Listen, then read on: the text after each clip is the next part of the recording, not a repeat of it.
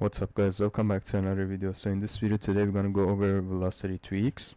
So we have another victim here called Cooper. So Cooper contacted one of my friends from the last video called Edge, if you guys remember.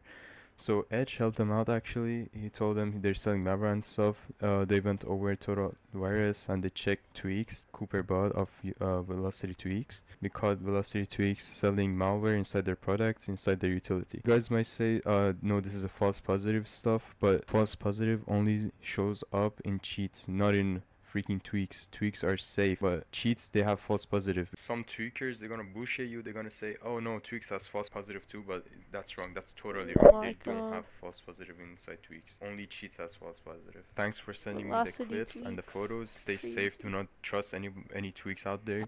Even if they're freaking popular on YouTube, they have tons of subscribers, don't trust them because they're gonna like sell you freaking malware, guys. Be careful, be careful out there. Do not trust anybody that sells cheats, tweaks. Like, trust me guys, trust me. Do not freaking trust these people. They're gonna just steal your money. They're gonna steal your freaking data.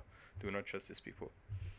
So guys, thank you so much for watching this video. They're gonna help us create a better community inside Discord so they won't sell malware and stuff anymore. If you guys ever purchased tweaks before from different Discord servers, make sure to guys comment down below what server was it so we can go over Discord servers that you guys bought from. So thank you.